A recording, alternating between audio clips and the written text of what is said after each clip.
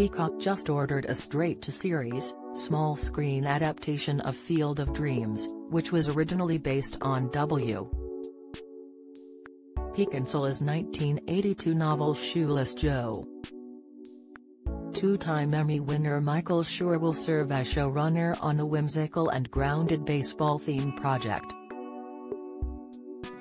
The 45-year-old producer, who portrayed Mose in The Office, previously oversaw shows like Brooklyn Nine-Nine, The Good Place, Parks and Recreation, and Saturday Night Live.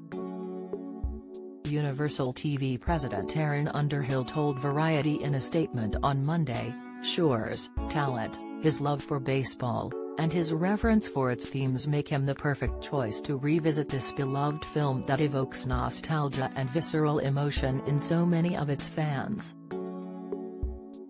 Phil Alden Robinson's critically acclaimed 1989 film about an Iowa farmer transforming his cornfield into a baseball diamond received 3 Oscar nods and amassed $84.4 million at the box office. The ghostly flick starred James Earl Jones, Kevin Costner, Amy Madigan, and Ray Liotta.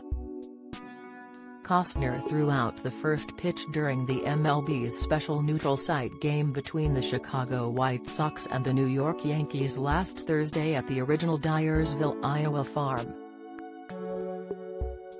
30 years ago, on the other side of that corn we filmed a movie that stood the test of time, the 66-year-old Oscar-winning filmmaker said. Tonight, thanks to that enduring impact that little movie had, it's allowed us to come here again. But now we're on a field that Major League Baseball made. We've kept our promise, Major League Baseball has kept its promise, the dream is still alive. There is probably just one more question to answer, is this heaven? Yes it is. This field is for the players.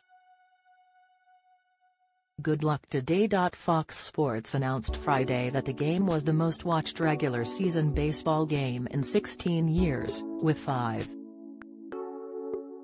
million tuning in.